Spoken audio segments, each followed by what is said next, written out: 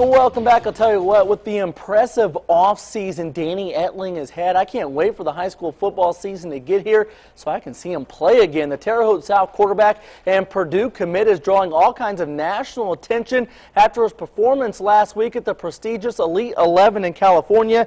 ESPN now ranks Etling as a 4-star. The highest you can be ranked is 5-star. The Braves QB also cracked the ESPN 300 for the first time. ESPN ranks Etling as the 169th best high school player in the nation in the 2013 class. That's for all positions. ESPN's ranking also has Etling as the 3rd best senior from the state of Indiana. Etling's strong showing at the Elite 11 also moved him from 24th to 11th overall in pro-style QBs in the nation in the 2013 class. Etling and the Terre Haute South Braves kick off their season August 17th at Indian Creek.